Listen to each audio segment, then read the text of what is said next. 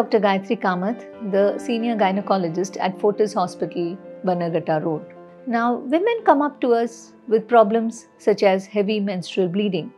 Heavy menstrual bleeding can be due to hormonal problems, which can be tackled by medications. Fortunately, most women may not need surgery. But there are some women who may have heavy menstrual bleeding to huge fibroids which are pressing on the uterine cavity, and thereby such women may need to undergo surgeries like fibroid removal, which we call myomectomy, or removal of the uterus, which we call hysterectomy. Now, when it comes to surgical procedures, the current day women have three options: an open surgery, where a big cut is made on the abdomen and the organs are removed, or it can be a laparoscopic surgery where small holes are made on the abdomen and a telescope enters and the surgery is performed.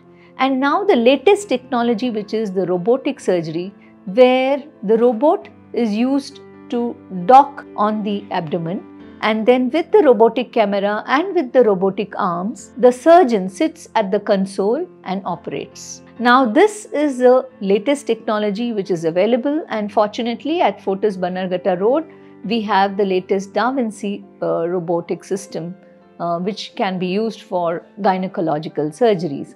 Now, what are the gynecological surgeries which are best performed by robotics?